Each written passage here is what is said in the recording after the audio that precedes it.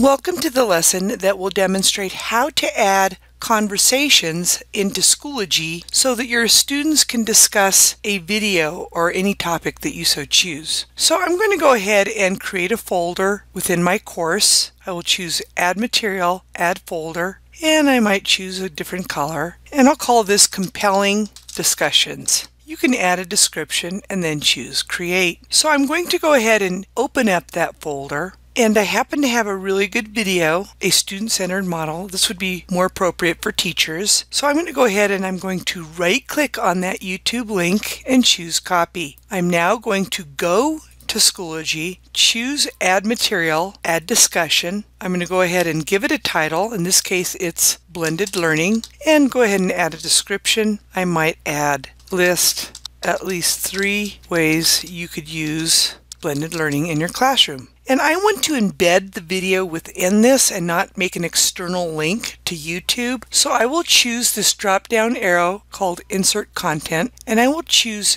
Image/Media. I will choose from the web, and in this case it's a movie, so I will choose Media. I will right-click and choose Paste, and then choose Insert Media. And you can add a due date if you so choose. I like to choose this option here where it requires members to post before revealing other responses, and choose Create. Now when the students or the teachers click on that link, they can watch the video and provide feedback. This concludes the session on how to embed media in Schoology and have a dialogue with students and/or teachers. Until next time, you have a wonderful day.